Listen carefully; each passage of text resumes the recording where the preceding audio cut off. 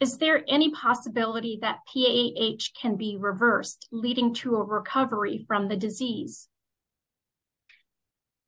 Ideally, someday my answer to this will change in that I would be able to say we can reverse this disease and cure this disease.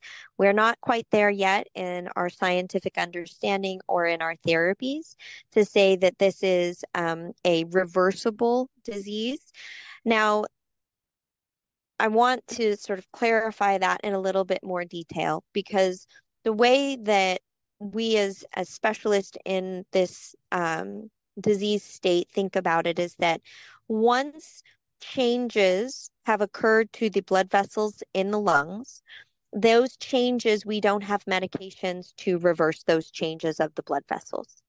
The medications that we currently have available to us help to open the blood vessels. They may help prevent further worsening of the thickening of the blood vessels. But whatever changes have already occurred, we can't reverse those. However, when we're talking about potential reversal of how someone is doing from a clinical standpoint and from a prognosis standpoint, when we talk about an echocardiogram, we absolutely are looking to try and remodel the heart, meaning reverse those changes that the heart has experienced, because the heart is a muscle.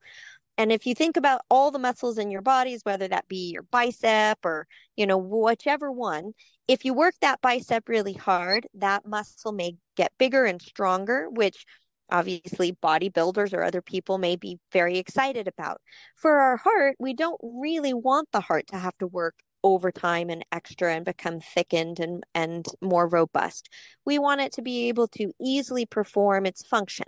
So when it comes to looking at an echocardiogram, if the echocardiogram is indicating that the heart is either increased in size or decreased in function, with these therapies and treatments, we would like to see that the heart starts to go back to a more normal state. So for me, that is a reversal of some of the abnormalities that can be seen in PAH, but in terms of reversing the actual disease state, we haven't gotten there yet.